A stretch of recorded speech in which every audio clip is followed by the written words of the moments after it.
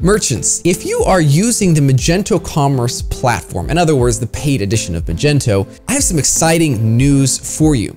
Magento just released the Product Recommendations platform. I want to talk about how to implement this on your website. One of the biggest things that I commonly see on merchants' websites is that they don't utilize product recommendations or cross-sells, upsells, and related products as possible like they should be. One of the biggest reasons for that is it takes so much time to curate these upsells and related products, for example, for each individual product. So Magento Commerce, it does have this feature where you can automate some of that called related product rules, but it still is not necessarily ideal. So the idea with machine learning is that you can take in data from a whole bunch of inputs based off of users' activity. What are they most likely to purchase with this information that is known about each individual user? That's what gets me excited about this, because it takes a lot of this guesswork away from a merchant, if you desire that, and instead it brings in this power of mathematical algorithms to be able to help automate this process. Now, just to be clear, it's not a replacement for upsells or related products. You can still have control over all of that. But instead what this does is it actually adds a new section similar to upsells related products. A new section whereby you can present more products. And the way it looks is something like this. So I am on the Magento Demo Luma store, and I look at this shirt here, it looks nice. But let's say I just clicked into this from search results and I am browsing here and I'm just like, what other products would be available? If we have the related products, this is the typical Magento related products. You can click into each one of these, get more information here, found other products that you might like. But these sections right here, these two are powered by machine learning Adobe Sensei. They are looking and seeing how are people browsing the website, how are people actually utilizing these products, viewing and ultimately purchasing this product. So it's taking a whole bunch of data and then presenting it to you in this way. So I said it'd be a really quick tutorial. I have put a whole bunch more information over in an article on actionable insights, .fm, actionableinsights.fm. Go to the top and click on articles up there.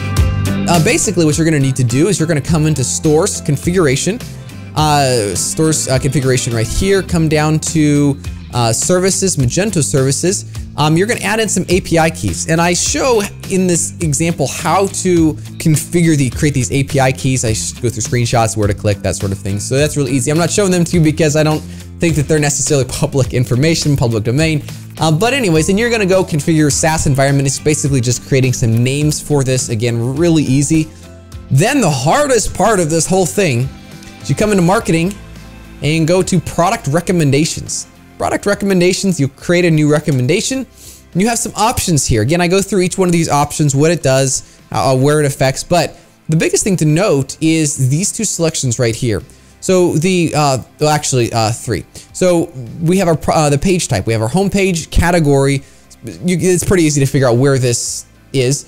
For example, the confirmation, I'm really happy to see this. This is such an underutilized area of Magento. There's some great modules out there that help resolve this, but the confirmation page is, you have your customer's attention. You just made some money off of them. Now, you need to continue this journey. And so creating relevant product recommendations there can be super helpful. So use this confirmation page. Very, very helpful there. And then you can say, what type of recommendations do you want? And all of these have their unique aspects to them. If you wanted to get something up right now, let's see here, the product detail page, more like this, uses very little machine learning in order to start showing products. So again, a lot of power in what different recommendation types are available, but you also have the placement. In the product page, you only have at the bottom of main content. It wouldn't make sense to, have product recommendations up here right at the very top. But you can, the bottom or top of main content. So you could put that on the home page, for example. So I see a lot of functionality coming out of this. For example, this is populated on each product page via a web request directly to api.magento.com, if I remember correctly.